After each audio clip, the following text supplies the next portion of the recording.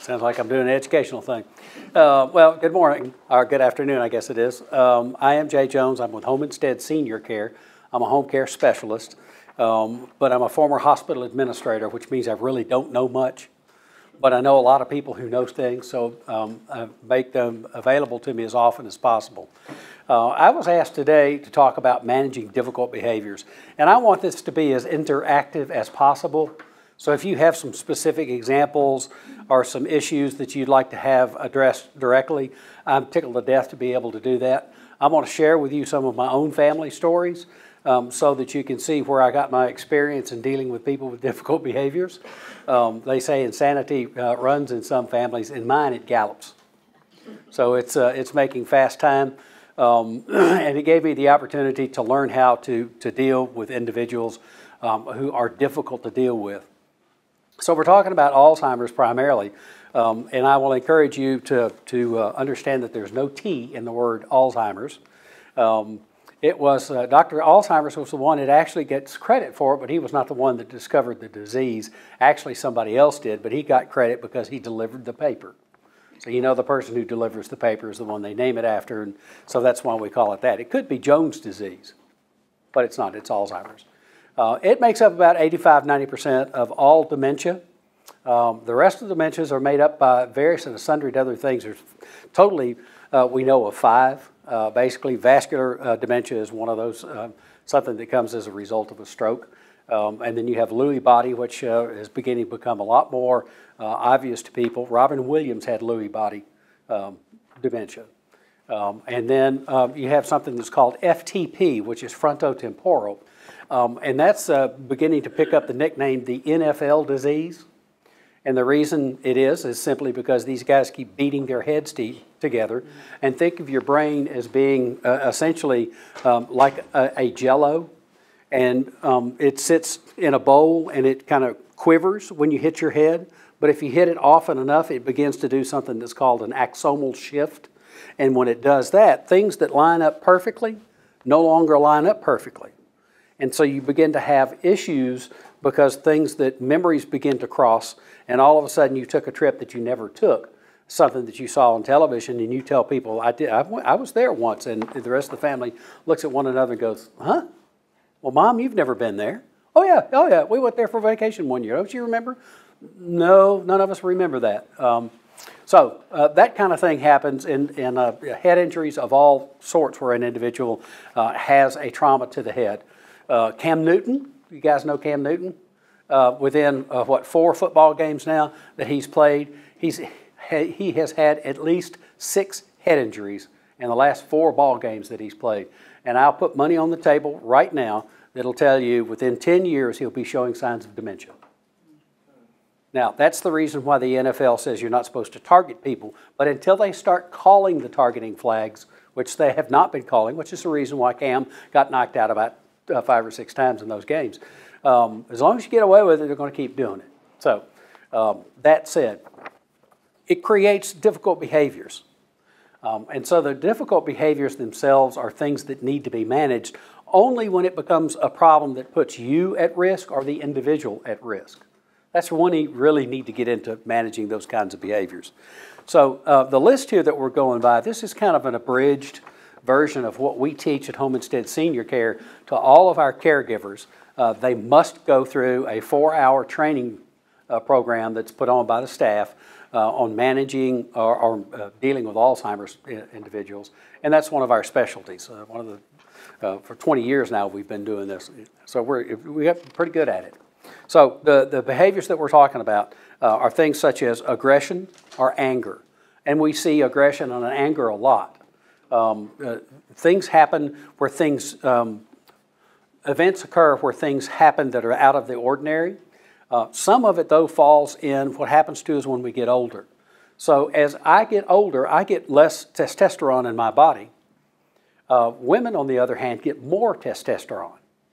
So as a result of that, women become more aggressive as they get older than men do. Men become more calm as they have more estrogen in their body. Okay, that's a biological fact. That's just what happens to us when we get older. Now you put on top of that a head injury, and your most difficult individual to manage that has a head injury or has Alzheimer's or any kind of dementia, you put the extra testosterone on top of that, and all of a sudden you begin to see some physical acting out and some anger and those kinds of things. And typically when people get this way, there's a need that has not been met, and it's your job to try to figure out what that need is. And that's a challenge, but the longer you're with the individual, the more it becomes apparent. That means I need to go to the bathroom. That means I need something to drink. That means I'm sitting here uncomfortable. That means I'm bored silly. I need to go exercise, and those kinds of things. So you've got to figure out what that is. Anxiety and agitation are a couple of more of those kinds of things that need to be managed. And then the next thing, as you turn the page, you'll see delusions and hallucinations. And this is the most difficult of all of them, because what we tend to want to do is we tend to want to talk the person out of their hallucination. And it never works. We fail every single time. And the reason we fail is because to them, it's very real. To us, it is not real. If we step inside their illusion, whatever it is that they're seeing, and we find a common ground, we can typically walk them out of that delusion, whatever it is. So let me give you an example. Talking about my family. My brother, who's 5 years older than I am, was involved in a motor vehicle accident many years ago and slid across the pavement for about 40 yards after his head hit repeatedly, so he has a brain injury. The brain injury has been diagnosed as schizophrenia. So he has a combination of schizophrenia and a brain injury. And my brother from time to time would have issues, and one day I received a phone call when I was at the hospital, and he said, the police are coming to get me. Now, my brother lives in Little Rock, and I'm, of course, here in Birmingham. And I said, okay, so what for? And he said, well, for the murder. And I said, oh, goodness, did you witness a murder? He said, no, I murdered someone. And I said, and the police are coming to get you. And he said, yeah. And so at that particular point, I was not well trained, and I didn't know exactly what to do. But luckily enough, as a hospital administrator at Lakeshore Rehab Hospital, I had a neuropsychologist on staff that I could run down to his office and say, help, what do I do? So he gives me a couple of strategies. He's the one that introduced me to the whole notion of stepping inside of the illusion and then walking out of it with the individual. So I went back and picked up the telephone and called my brother back, who's in Little Rock, and I said, Butch, which is conveniently what I call him, Butch, let me, the chief of police in Little Rock is a really good friend of mine. He went to high school with me. Let me call him and see if I can find out what this is about. Now, I just did something that we call a fibette. Little fibettes, and because basically I don't know who the police chief is in Little Rock, certainly not somebody I went to high school with. But I sold my brother on the notion that I knew who this guy was and I could get some inside information. So I let about 30 minutes go by, and I finally called him back and I said, okay, I talked with him. And here's what we've discovered. They are looking for a Don Jones, but I gave him a physical description that was completely different than my brother's description. So I acknowledged that the police were looking for Don Jones, but I helped him understand they were not looking for him as Don Jones. We've probably done that about 6 or 8 times over the last 5 years. Still continues. And I use the same thing because I'm not smart enough to create a second line. I've got this one, it's working, I'm going with it. And he calms down and he says, oh, okay, so it's another Don Jones they're looking for. Now, I haven't tried to dig into the murder thing. Did he see it on TV one day and think he was involved? I have no clue. With a head injury individual, that's very possible. Certainly with a person who's schizophrenic, they think the radio's talking to them, they think the television's talking to them. And people with Alzheimer's sometimes will be watching TV and that will kindle a memory that didn't actually happen. It might have been on another program, and they'll start talking about something that happened to them 5 years ago with these same people. And so you're having to deal with a way of getting that person out of that reality. The worst thing that you can do is argue with them. Doesn't work. Has anybody tried that? Has anybody tried arguing? Yeah. Was it successful? No, not at all. You know, you might as well just pick up a rock and beat your head like that with it, because that's all you're really doing. But it feels good because you feel like that's the thing you're supposed to do. But if you can find a way to step inside that reality and acknowledge that that's what they see, feel, or hear. I'll tell you another quick story about that. Anybody have little children? Anybody ever have little children? Yeah, okay. I asked that a little differently, don't I? When one of my small children would go to bed at night, guess what's underneath the bed? Yeah, monsters of some kind are underneath the bed. Every child, not every child, but most kids have that kind of stuff happening to them. And so he was afraid to go to bed, and it was kind of like, well, did you look under the bed? And I said, oh, I got something better. I had gone to the store and bought me one of those little squeeze bottles, those misting kind of things, and I filled it with water, and I wrote on the outside of it, monster spray. And so when it was time to go to bed, I walked around underneath this bed going like this. I said, this stuff is so effective, monsters won't even come close to it. He'd lay down and go to sleep. We did that for about 2 or 3 weeks. That last week, I only did it once. He forgot totally about the monsters under his bed. So I acknowledged his anxiety that the monsters are down there, but I have something to treat it with to make sure that they don't get you. So it works for older folks as well as with dementia, as well as it does with younger children or younger individuals. We still use those kinds of things, some of the others that we're going to talk to. But understand that these things are fixed in their mind. And if it's fixed in a person's mind, for example, sitting in a chair and they see a little bit of movement and all of a sudden they look out the window and there's a man standing over there. Well, you look out the window and you don't see a thing. You can argue with them about whether there's a man standing outside the window, or you can step inside that reality and say, oh, that's the gardener. Or that's the power company guy. They're checking the lines to make sure the tree limbs don't fall on top of them. He'll be gone in just a few minutes. You've stepped into the reality. You've acknowledged what's going on, and you've walked them out of that. You've managed that behavior. The next one is refusal. Refusal is one of the things that we do when we want to try to gain control. That's a control mechanism. So you refuse to eat, you refuse to drink, you refuse to go to the bathroom, you refuse to take a shower. I love that one. That's my favorite. You know, most people say, are you ready for your shower? And what's the answer? No. I don't need a shower. Yeah, you do. Take it from somebody standing 2 feet away from you. You need a shower. So what are the strategies that you can do to get somebody to want to get in the shower? Well, the first thing that I encourage you to do is to assume that it's going to happen. Don't ask their permission. Just assume you're going to do it and they're going to do it with you. Second thing I would encourage you to do, based on my experience at Lakeshore, the nurses would come into your room and they'd help you get out of bed and they'd strip you down to nothing and then wrap you up in a sheet and they'd roll you into the shower room and then turn the water on. And what water comes out first? Always. The cold water. Good cold water, because that's exactly what you want to have to enjoy your shower. I used to kid them that was part of their therapy to see how fast they could get out of that room because it was so cold. But they have to give people showers. So what some of the folks started doing is they would have the water running before they ever got the individual into the room. And depending on the individual, they wouldn't take their clothes off of them until they got into the room. And in some cases, they'd get just enough off that they could quickly get the rest of them off and get them in there. And I know of cases where they've taken showers with their undergarments on. You know, if he's not going to pull his boxer shorts off, get them wet. You got a dryer. Get another pair ready, you know, because that's just his way of trying to have some kind of control over what's going on in his life. No, I'm not going to do it. So you do something that has been dubbed the Just Right Challenge. And the Just Right Challenge for the individual is to find a reason to make it work for them. So if you're talking about a shower, don't ask them if they want to go get a shower. Go get the shower started. Turn it on, make sure the temperature is the way it's supposed to be. People with dementia have difficulty sometimes with the origin of things. So when they get to the shower, as they start to step into the shower, they have no clue where the water's coming from.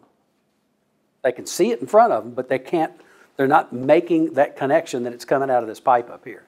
So easing a hand into the shower first and letting them become accustomed to it and let them kind of see what the water feels like and then encouraging them to get the rest of the way on in is a good way to manage an individual getting into the shower.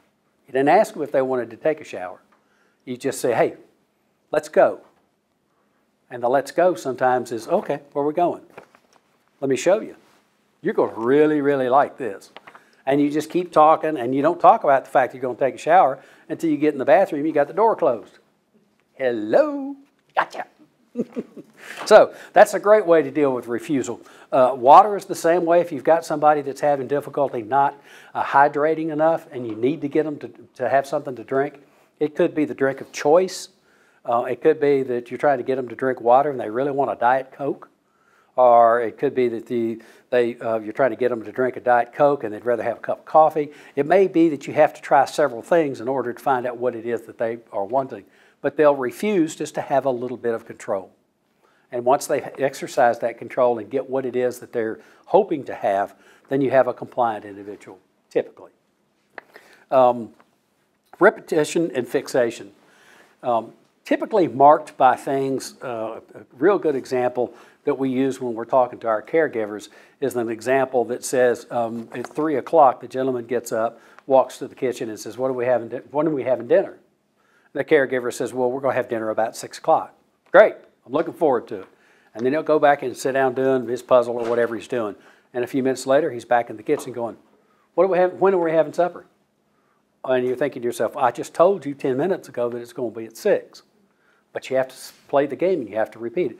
Is 6 o'clock okay with you? Yeah, 6 is great. I'll be good and hungry by then. He'll go back in, sit down, and you might do this 5 or 6 times before 6 o'clock gets there. And at some particular point, you might even say, it appears to me that you're hungry now. Would you rather eat right now? Would this be a good time? Because frequently you'll get the answer of, yes, I'm really hungry. Okay, well, let's eat now. You may have sandwiches that you're preparing or those kinds of things. With head injuries, you get something that's called perseveration. And perseveration is one of those phenomenons where the person repeats the question over and over. So you typically see it in an emergency room, but you will also see it in your home from time to time when the individual will ask the question.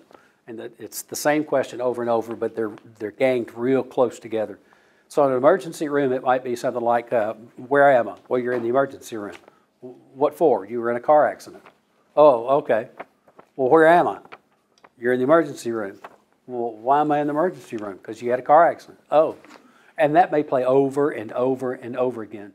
But typically what you're going to get is people asking questions that they asked a little while ago. And we'll talk about a couple of strategies to work with that on how to get them deflected onto something else, where you change the focus. And you change the focus by bringing something else up that gets their attention and gets their mind off of it. Ever had a small child fall down and get a boo-boo? And if you go all nuts over it, the child just goes crazy as well. And if you go, oh, are you all right? And not make a big deal about it, then the child typically doesn't make a big deal about it. Or you change their focus. Ow, that had to hurt. Let's get some ice cream. You know, my child would fall down every 5 seconds if I told him that was the answer. He'd do that on purpose. Oh, I'm down, more ice cream. Those are the kinds of things that you can do where you change the focus. So you might have an individual who is repeating themselves over and over. And, well, I've got to see my daughter. I've just really got to see my daughter. I need to see my daughter. You might try one of those little fibettes. Well, I think she's coming here later tonight. How about we watch Days of Our Lives on television? And all of a sudden, we're not talking about our daughter. We're talking about Days of Our Lives on TV. And you've changed the subject, and you've gotten off of that point of fixation. So that's a strategy. Sexual inappropriateness almost always happens when you're dealing with men. They're 18 to 35 years old. And that's because the filter comes off, comes completely off. Same thing happens when you have somebody with dementia. The filter comes off. That's a sweet little old lady that we took care of, and she insisted on running around nude in her house. That's the way she was comfortable. The caregiver was fine with it, and so that's the way it was done, except for when I came to check on them to see how she was doing. And then we had to coax her into a robe because it's hard to have a conversation with somebody standing naked in front of you when you're not. I mean, you know, if you've tried that before, don't raise your hands, it's okay. Yeah, a couple of you hands started going up. So what happens is it was inappropriate. That kind of, to me it was inappropriate. And so we would have to, again, talk her into a robe. So I would make sure the caregiver knew that I was coming, what time I arrived, so that just a few minutes before that, she would lay the robe out on the chair, and when she heard me knock on the door, she'd get her in the robe, because this woman's only going to be in this robe for just a very few minutes. There was no way to get her to stay in that robe, at least not at the time that we were there taking care of her. And as soon as I left, she came out of her robe. Same thing happens with guys. You have gentlemen who will get up out of bed wearing their boxer shorts and will refuse to get dressed, and they'll walk around in their boxers all day long. And you got to figure out a way to get some pants on them, because it's not particularly polite, especially when somebody comes to the door. The pizza guy comes to the door and he opens the door standing there in his boxer shorts. I have a child with Asperger's, and he did not like the feeling of clothes on his body, so he wore boxer shorts all the time. That's all he wore. And people who came to my house were forewarned that I have a child running around in his boxer shorts. He would call and order a pizza sometimes, and the pizza guy would come to the door, and he'd go to the door of the pizza guy, and the two of them would do their transaction with my son in his boxers and the guy doing the pizza. And I just told the pizza guy, I'm sorry, that's the best I can do. I can't get him dressed because the tactile sensation of the pants on his legs was very painful to him. He's much better now. He's like 24, and it's not as bad as he was when he was an 11, 12, 13-year-old kid, but he was pretty tough back then. So the filter comes off. And the way to get around the filter is the same thing that you do when you're talking about the repetition. It's to change the focus. Move the focus to something else. Get them thinking about something other than what's on their mind. For men, the older the man is, a man with Alzheimer's is going to want to touch inappropriately, or might say things that are inappropriate, and you just have to suffer through that and then get the direction going someplace different. Talk about, what are we going to have for lunch, or what are we going to have for breakfast, or those kinds of things. Wandering is one of those that nobody knows exactly why somebody wanders, but if they get into harm's way, you've got to be able to change the dynamic so that they're not wandering. So we took care of an individual, we called him Houdini. We love this guy. But he would just disappear off of the unit. And we had people whose job was to, y'all keep your eye out for him, because when he goes out, he's out. What we discovered was he was found every single time walking the perimeter of the hospital. So one of our physical therapists said, maybe he needs exercise. So they decided to add to his daily regime PT, added an opportunity for him to get up and walk. So he would get up. Sometimes they would take him outside and walk with him. If the weather was inclement, they'd put him on a treadmill. Changed the whole dynamic. He stopped wandering. He needed exercise. He needed to burn some energy. So if you have somebody that is a wanderer, you also have to have an environmental plan. And the environmental plan means you got to figure out a way to make sure that door stays closed, that those windows stay closed. If you got a gas stove, that the gas knobs can't be turned on. If you got a gas dryer, you got to make sure the dryer can't be turned on. We had one gentleman who thought his dryer was his trash can, and he would throw plastic from he loved ho-hos, and he would throw the wrappers and the ho-hos into the dryer. And then, if you didn't check that dryer very, very carefully, all it takes is about 3 or 4 turns, and that plastic is burned into the dryer itself. So we had to come up with a strategy, and our strategy was just to flip the breaker. It wouldn't come on. So the staff knew that when you did dry clothes for this individual, you check the dryer first, and then you go flip the breaker, and then you run the dryer. And when you're finished with it, you go back down and flip the breaker. It stayed off, except when somebody was there using it. So that's part of the environmental plan. If you have somebody, had a gentleman that liked to cook at night because he was hungry or he thought he was cooking, and he would take a pan of eggs, and he would put water in there, and he'd set it on the fire, he'd turn on the gas, and he'd walk away and completely forget that he had even done that. Had no memory of doing that. And of course the water after a while boils away, and now you got 2 eggs that are sitting in there, and that heat is still hitting that pan, and you're going to have problems when those eggs break. Not to mention the potential of a fire.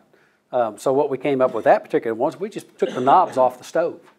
At night when you go to bed, you just pull the knobs off, or when there wasn't somebody there taking care of him, just pull the knobs off the stove.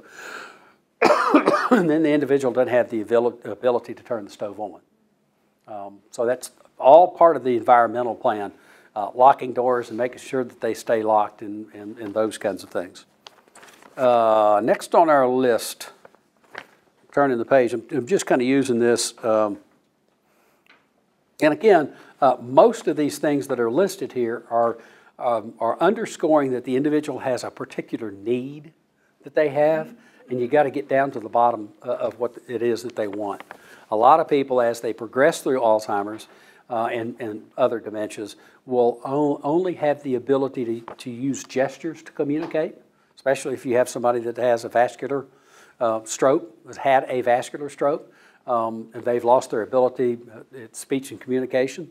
Alzheimer's is the same way. The first place Alzheimer's attacks is the speech-language communication part of your brain. That's the first place it attacks. So the first thing that goes is nouns. So you have somebody who's in the middle of talking and they can't remember the name of, for example, the treadmill. And so instead of telling you that they wanted to get on the treadmill, they'll tell you they want to get on that thing, it goes like this, and they'll describe it to you. Or I have a good friend of mine who's on a Namenda patch. And, you change those things frequently. And so he was about to go take a shower, and he was looking for his Namenda patch, and he couldn't find it anywhere. And so I was sitting there in the room with him, and I said, hey, looks like we've got a treasure hunt going. Can I play? I didn't say, would you lose? I didn't say, you're having trouble finding something. I wanted to make it more of a positive statement. So I said, looks like we're doing a treasure hunt. Would you lose? And he said, well, that thing that the thing that I put on. And that's all he could do. He could just draw the patch. And of course, I knew from what he was drawing that he was looking for his patch. And I said, well, can I play too? Can I look? He said, yeah, sure. And so I went behind him looking. And you can imagine if you've ever used a DOP kit, y'all know what a DOP kit is? Everybody know what a DOP kit is? Those little things that fold open like that and you keep your toiletries in them. Well, when he put his hands down in there, he put his thumbs in and he pulled it apart like that. And when he did, the patch was actually under his thumb. But he looked down and he couldn't see it in his DOP kit. Now, when I went over the DOP kit, I just opened it from the top. I didn't stick my thumb down in it. And of course, it fell right in front of me. So I got the golden prize because I found the Namenda patch. Now, between that episode and just moments later, he couldn't remember the name of a towel. So now he's looking at me and he's going, okay, there's one more thing. And I said, what is it? He said, I can't find my, this thing. I said, you looking for your towel? He said, yeah, my towel. And I said, I'm looking in the mirror and I can see the reflection and it's right there on the bedpost right by, with arm's reach of me. And I said, can you see it on the bedpost over here? And he turned his head and he said, oh yeah, it's right there. I said, see, you need to stop looking at me. You try to make it as light as you possibly can because it's easier for everybody. So he goes into the bathroom, takes his shower, comes out, brushes his teeth. Everything is forgotten. He has no memory whatsoever of that incident. And that's because with Alzheimer's, it's the short-term memory that's significantly affected and not the long-term memory. So the short-term memory, things that have happened within the last 24 hours, things that have happened within the last maybe 5, 6, 10 years, those things are gone. Neuropsychologists can't tell you exactly why. We're really not sure how we make memories. Some people say it's a whole lot like throwing things at the wall, and if it sticks, it's a memory. That's a real simplification. Can you believe me using something like that? It's so simple. But if it slides down and lands on the floor, it no longer became a memory. And so the theory with people with dementia is that when the memory enters the brain, it's like hitting Teflon and it's not sticking and it just diminishes. So they've completely forgotten. So the worst thing that you can say to somebody that has Alzheimer's is, don't you remember? And people do it all the time. Hey, do you remember then? And you can hear them do it at church where they've forgotten that they're talking to somebody that has Alzheimer's because he does so well at church. And somebody will walk up and say, hey, Phil, do you remember me? And Phil's going, no way. And he doesn't until you prompt him. So you might say, well, I'm Bob. You and I did such and such together. We took our kids and we went to the beach. He said, oh, yeah, Bob, how are you? Now, I have no way of telling whether Phil actually remembers Bob or if he's just playing along. But it makes Phil feel a lot better. One of the things that we noticed as a congregation about Phil's particular problem was that when we gathered in the great hall before the service would start, two things. One, Phil used to play the guitar, and we had gathering music by something we call the Arnold Street Band. And the gathering music would just kind of provide people an opportunity to literally gather. We'd sing a few songs and that kind of thing. Well, he forgot the chords. He forgot where the chords were, and then it wasn't totally forgetting, but he was slow in responding and getting from one chord to the next chord. So he lagged behind what the rest of us were playing. So we noticed it there. The other place we noticed it is that when everybody was in the group talking, he was standing at the doorway, leaning up against the doorway, just smiling and looking at people and just, watching what's going on. And it was because he couldn't hear. He couldn't hear what was being said because with Alzheimer's, it doesn't just diminish the volume, it all of a sudden cuts out some of the words that the individual can hear. So they may hear every third, fifth, seventh, ninth word, and it's hard to understand a discussion when you're trying to talk to somebody and you need all those words to make that thing work. So I'd encourage you when you're talking with somebody with Alzheimer's is to use short phrases. Get rid of all the commas and the semicolons and things like that. Don't be like St. Paul and do these great big long sentences that take an entire page. Do short kinds of things because it's much easier for the individual to understand. We also talk about dignity and respect. Alzheimer's is a disease, and it's something that happens to you. It's not like you ask it to happen. There's an argument out there that people that have alcohol-induced dementia caused it themselves. Well, that's blaming the victim because most of them are alcoholics and they've had way too much alcohol in their lifetime, and the dementia is a result of that. And so talking about dignity and respect, especially when we talk to our staff, we say to them, remember who this person was. He may have been the president of a bank. May have been one of the most intelligent people you've ever met. He taught at UAB and was one of the top 3 or 4 on the faculty there. And so remember that's the person you're speaking to, and always assume that they can hear what you're saying. Always assume that. And I'm going to give you some communication tips here in a few minutes. But the best way to communicate, can I move? Is it okay? Can you follow me right over here? The best way to communicate with anybody, if you want to get the communication clear, is to get down on their level. We see eye to eye on whatever it is I'm going to say. We may not agree, but we see eye to eye. So if you have somebody that's in a wheelchair, if you have somebody that's just sitting down because it's difficult for them to get up, when you get down to this level, do y'all remember transactional analysis? Anybody remember that? Well, now we're doing adult-adult. That's what we're doing right now is adult-adult. When I stand up here, we're doing teacher-student, which could put you in your child. So you'd want to avoid a dynamic where there's a step between you and the person that you're speaking with. So if you get down to the same level or get up to the same level, the same goes true. If you're sitting down, the person walks in the room, and you're trying to have a conversation with them, stand up and have the conversation because they will understand you better. You'll see a lot of lip reading going on. That's typically for people who can't hear and not just people who have difficulty with words being dropped out of the conversation. And for some reason or other, men have a lot of trouble hearing women.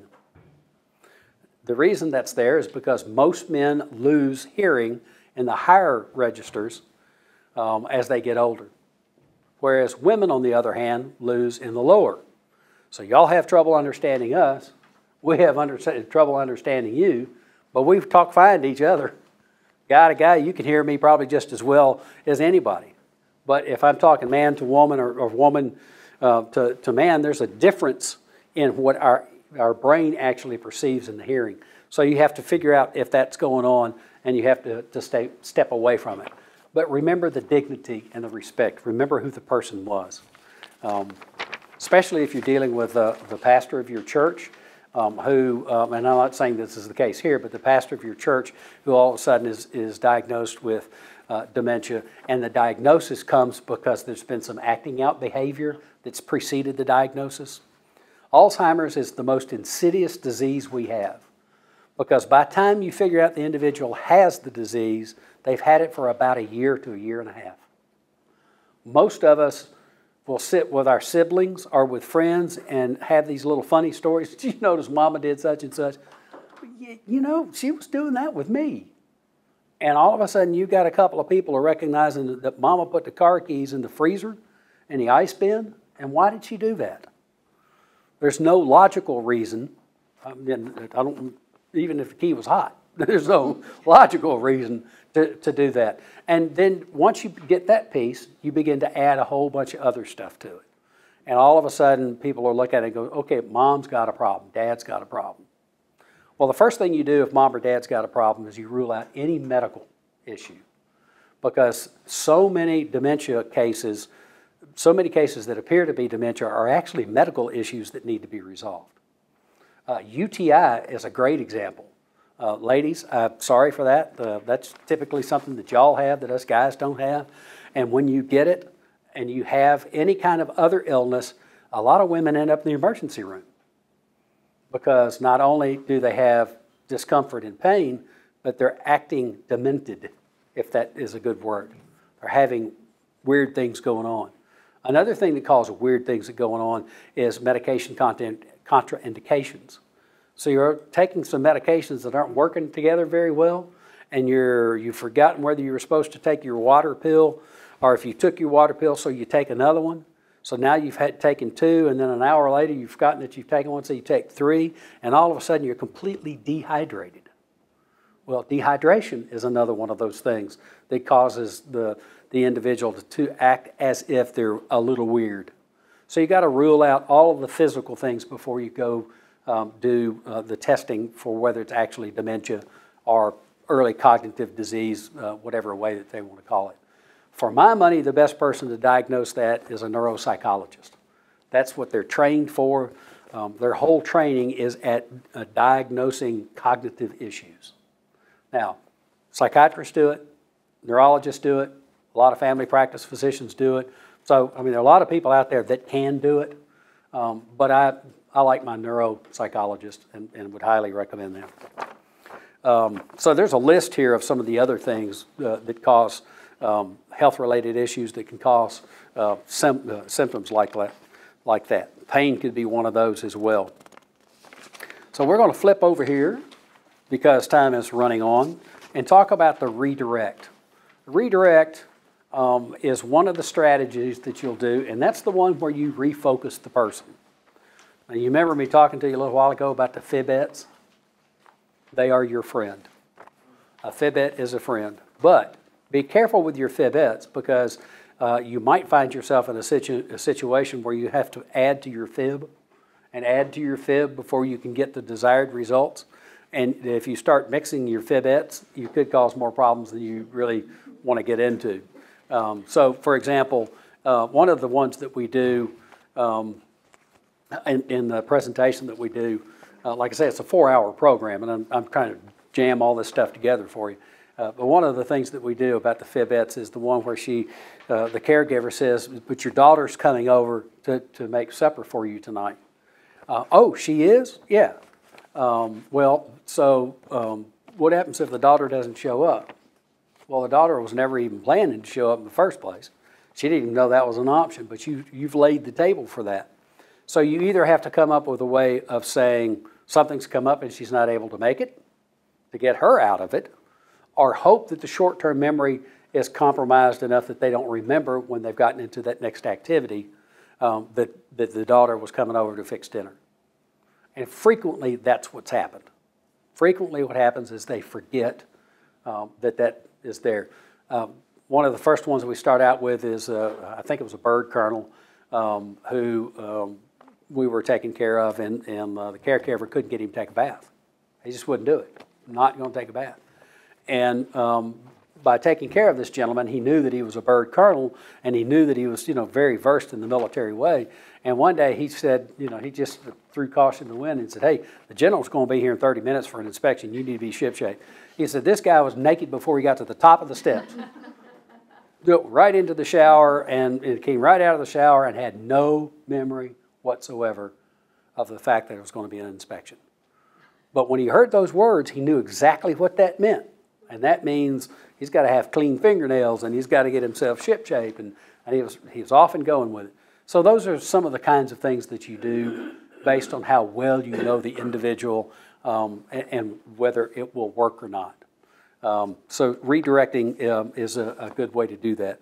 So you seek to understand what's going on and what they need, and then redirect them into something else. It could be watching a television program, or let's go outside and take a walk in the backyard, or let's go walk around. We had a gentleman that lived in a cul-de-sac that had 5 identical houses in the cul-de-sac, and how he knew which one was his blows my mind, because I don't have dementia, and when I drove up, I went, they're identical. 5 houses are exactly the same house in this curve. And how does this man know where he lives? It turns out that they had placed something that only he knew as a memory option, or as a prompt, a memory prompt. They put something out that when he saw that, he knew that was his house. And if it wasn't, if I had taken that particular thing and moved it to somebody else's house, he'd gone right in their house. Hey, y'all, I'm on. That would have been a surprise for everybody. So that's what you try to do for the redirecting or distracting. Offering choices. My daughter and her stepmother decided to have this running battle on who could make church the worst experience for me in the first year that we were married. And it all had to do with what my daughter wore. And so what would happen was my wife would lay out 2 outfits, or I'm sorry, she would lay an outfit out, and after we had breakfast, it began. And she would say, you need to go put your dress on. And my daughter would bow her back, and she would say, no. And my wife would bow her back, and she'd say, no. And I'd get up and go outside and go, oh, no. Because they were going to fight and fight and fight and fight. And on the way to church, we're all sitting in the car. Nobody's speaking to each other except for my son, who's sitting in the back and goes, this is hysterical. Y'all are so funny. Y'all are just really stupid about this. He was the light in all of that. But by the time we got to church, we were all so angry at each other, we couldn't stand it. Well, except for James. He was still goofy. So I asked a psychologist, and I said, you know what, how do I fix this? And she said, well, this is real simple. She said, you just give a choice. Just give an A or a B, no C, an A or a B choice. So she goes to the closet, she pulls out 2 dresses, she lays them out, and says to my daughter, go pick what you'd like to wear to church on Sunday.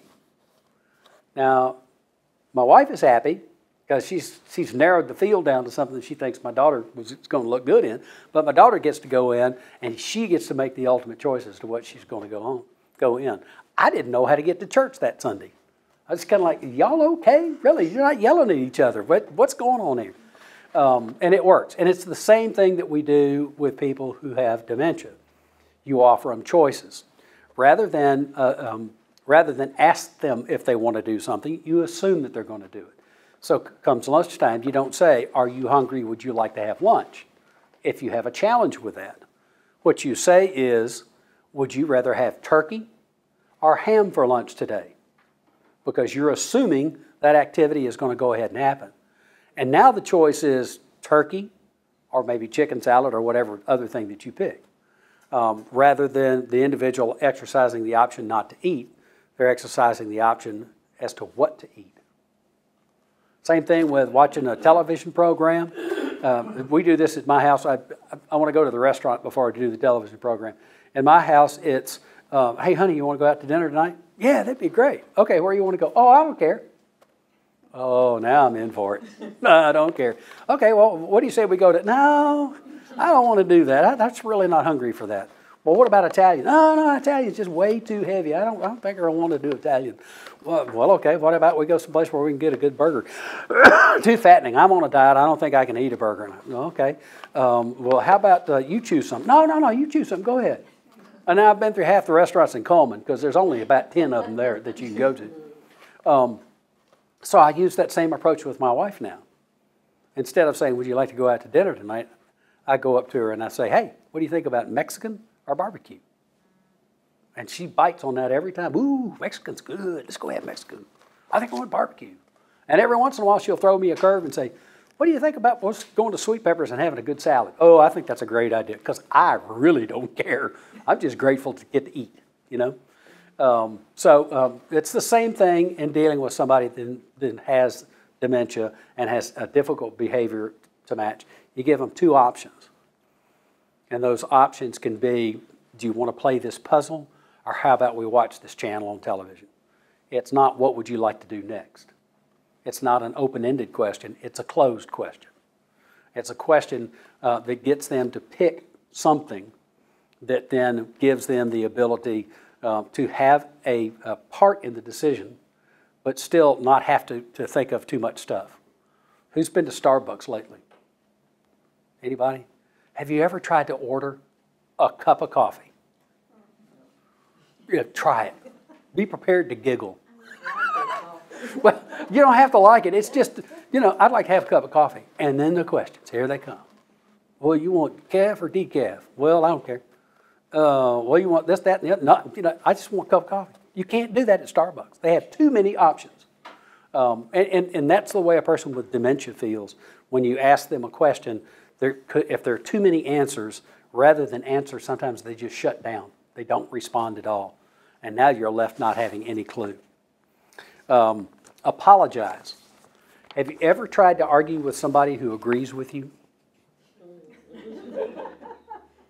It's tough, isn't it? See, nobody's arguing with me. And so what happens there, you're not taking blame for it, but you're diffusing the situation by accepting some level of responsibility in that transaction. So that may well be where you say something like, can I help you button that sweater? No, I'll get it. I can take care of it all by myself. Oh, sure you can, Mr. Jones. I'm fine with that.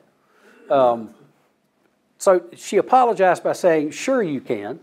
I'm sorry, I misunderstood you. Those are kinds of things that you can use that just takes all the steam out of the argument, because they're not going to argue with you, generally. So you apologize, but you don't necessarily accept responsibility. In our particular case, it's a purse that's gone missing. She's stolen my purse. Well, you know, the conversation could go something like, have you seen my purse? I have not, but you know what? This could be fun. Let's go room to room, see if we can find it. Then you get the person up out of the chair and you start going room to find it. You can turn it into an activity. Or you can get other people to look for it. It could be that it's just sitting right there out of her sight. You could say something to the effect of, would you like for me to come look, or could you take a little closer look at your chair and see if maybe it got kicked under the chair? Oh, there it is. Those kinds of things happen. So I know y'all are getting kind of antsy because time is running. So engaging the client in a meaningful activity. So if I'm an individual that enjoys watching football, and you ask me, hey, you want to watch football? Most likely I'm going to want to watch football. But if I can't stand football or golf puts me to sleep. If you want me to take a nap, turn on a golf channel, okay? Because that's going to happen. So with an individual who's in that particular position, if you know an activity that's meaningful to them and you can engage them in it, most likely a lot easier, since you know that it's something that they're interested in. So don't ask them, you know, you want to help me fold laundry? Yeah, really?